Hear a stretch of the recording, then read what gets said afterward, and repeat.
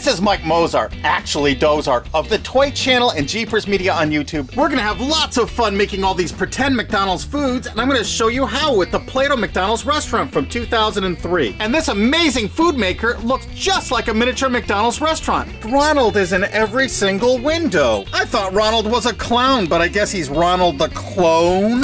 And on this side of the restaurant is the drive-thru ordering menu board and window, and it's where the extruder goes in to make the shakes, the fries, and the ice cream. Oh, my shake cup is empty. Let's take some pink Play-Doh and make some strawberry shakes. You just lift up half of the top of the building of McDonald's.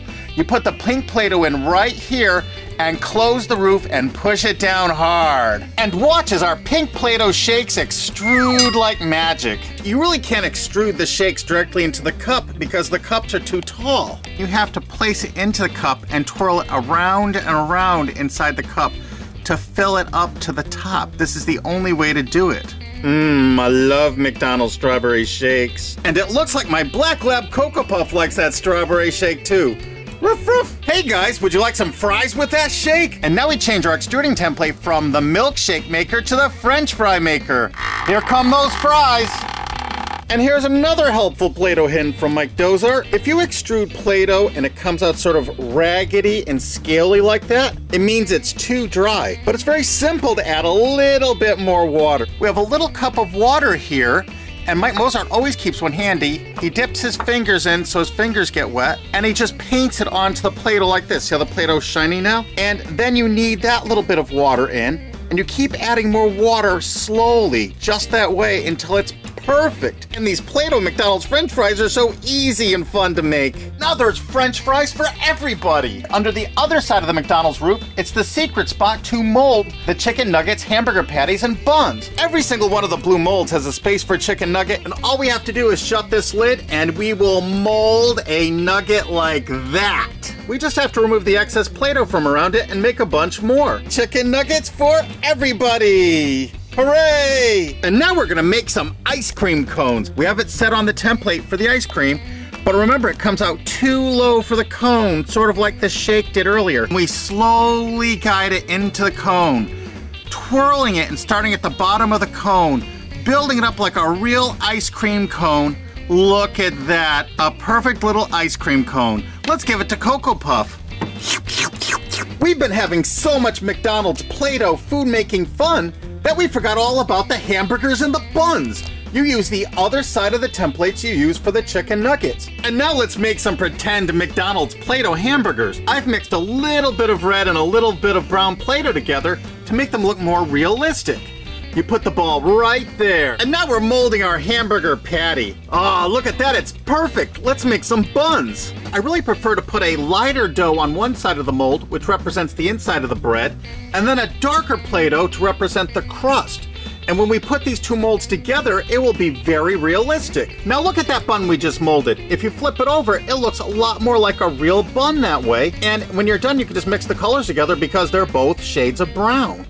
And I think they're lots cooler and more realistic if you add little Play-Doh sesame seeds to the top. Now we have lots of hamburgers and buns. Let's make some toppings for these burgers. Just take a little ball of yellow and a little ball of red, roll them out on a tabletop for mustard and ketchup. Now let's make some lettuce for our burgers. They didn't give us a mold, so I took some dark green, light green, and white, mixed them together in these little balls, and we just flattened them out for lettuce. And now roll out some yellow Play-Doh really flat so we can cut some cheese. And just cut out some little squares. And now we have some perfect slices. And now roll out some green Play-Doh, some tan Play-Doh, and some red Play-Doh. Use the end of your rolling pin and you can stamp out onions, pickles, and tomatoes. That was super easy. Now we're ready to make our perfect burger. We start with the bottom bun.